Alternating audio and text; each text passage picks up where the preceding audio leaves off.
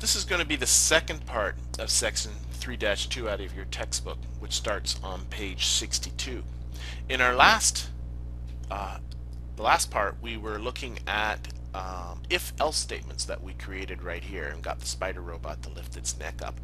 We're going to look at another type of control structure called a loop. A loop is a way of creating repetition to get a program to repeat an operation any number of times without you having to simply repeat it over and over again.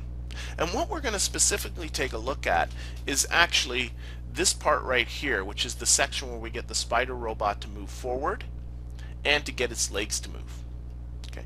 And if you recall, what we did is we added in this expression, this function, to create, used functions to create an expression, to get the spider robot to move a specific distance that it would calculate so it wouldn't so it would move right up to the rock without crashing into it. I'm going to play the video. I know I've seen this a number of times, but what I'm looking at is that move to the rock. And what's not very satisfying is the way the robot looks like it kind of glides, and the legs don't really seem to move with the robot very well. Like there isn't very much, it doesn't work very well. Now it seemed to look okay when it was moving just 1 meter. So what I'm going to do is I'm going to take out this function, or this expression. We're going to grab it and we're going to drag it up to the trash can so it's gone. Oh, I want the whole thing gone.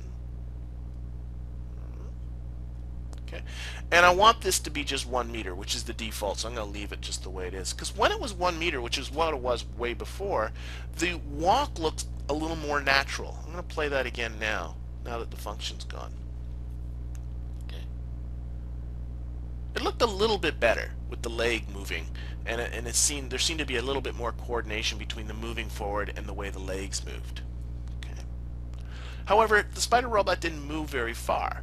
I would like it to move further. So what I would like to do is simply repeat this block a number of times. Now, one thing I could do is I could copy and paste, and actually I'm only going to repeat it 3 times, so technically that's okay. But then the computer looks kind of sloppy. The language or the program ends up being longer than what it really should be. But imagine if I didn't want to do it just 3 times. What if I want to do it 10 times or 100 times or 1,000 times or 1,000,000 times? And to be honest, in computer programming, although you won't be getting things to repeat 1,000,000 times, getting computers to repeat some operation that many times is very, very common. And we certainly don't want to copy and paste this 1,000,000 times. That would be ridiculous.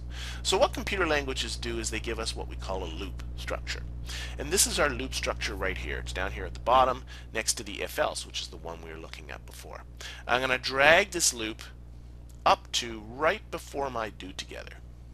Okay. And then it asks, well, how many times do you want to loop? And I want to loop 3 times, which again is not one of my default. There it is, 3 times. It happens to be right there. So I'm going to, so I'm going to type in 3. If it doesn't come up with the 3 for you, you're going to have to hit other and type in a 3.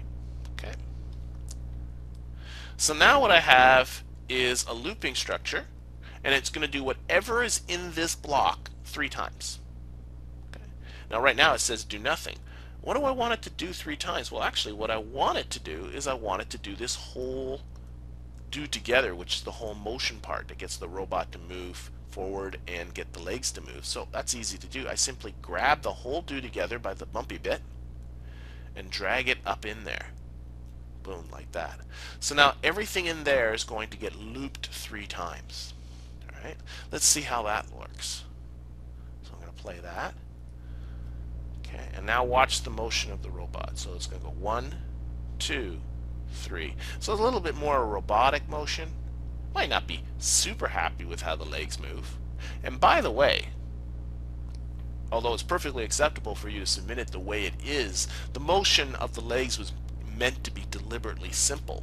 If you feel like you want to improve upon this, play around with it to try and get those legs to be a little bit more animated, by all means do so. You'll also notice that only 2 of the 5 legs that the robot has moves. If you want to get in there and start changing the rest of the legs, go right ahead, knock yourselves out.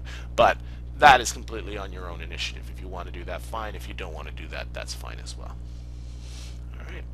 Alright. So that's really all we have for this video is just to show this. Actually, what we should do, because we've changed something quite a bit about this particular program, is I want to add in a comment. Oh, go away. I'm going to put the comment right in at the top of the loop, because now we got a reasonably complicated structure here, right? With a do together, and there's do to orders in there, and that's inside a loop. And whenever we get anything that's a little complicated, that it's not immediately obvious what's happening just looking at it, get in the habit of putting in a comment. So I'm going to add in a comment here. Remember the comment block, by the way, I did that pretty quick, is way down here on the right. So you just drag that up in there. And we're going to add in a comment here that Spider Robot moves forward 3 times and its legs walk with each move forward. So we got a little bit of a description of what's going on, so that when someone looks at this code, they can see what's going on. I guess that means I don't need this comment anymore, so I'm going to drag that up to the trash can, and there we go. Nice little description of what's going on with that looping structure. Okay, this is it. Save it, submit to me the code. That's your assignment for this part.